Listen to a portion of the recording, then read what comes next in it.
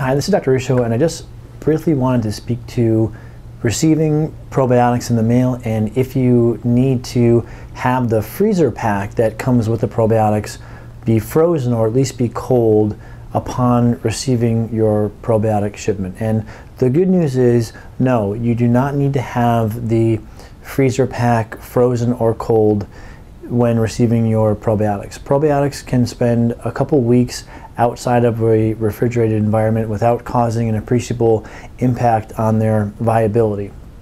Now, when storing a probiotic, it's important to store it when storing for weeks and weeks on end in a refrigerated environment.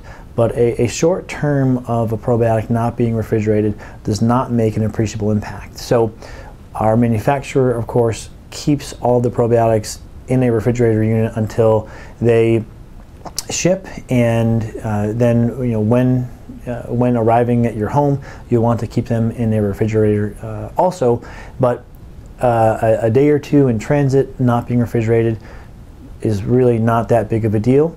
And also, if you're traveling and you want to be able to bring a probiotic to and from wherever you're going, and this would mean there would be a short period of the probiotic not being refrigerated, that's actually okay.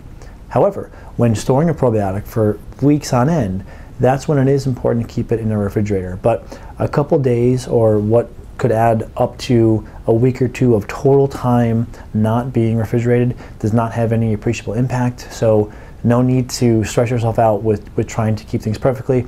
And also, if you receive a package from us and it does not have the freezer pack frozen or cold, that's actually okay, and it's nothing to be worried about. Okay, hope this helps.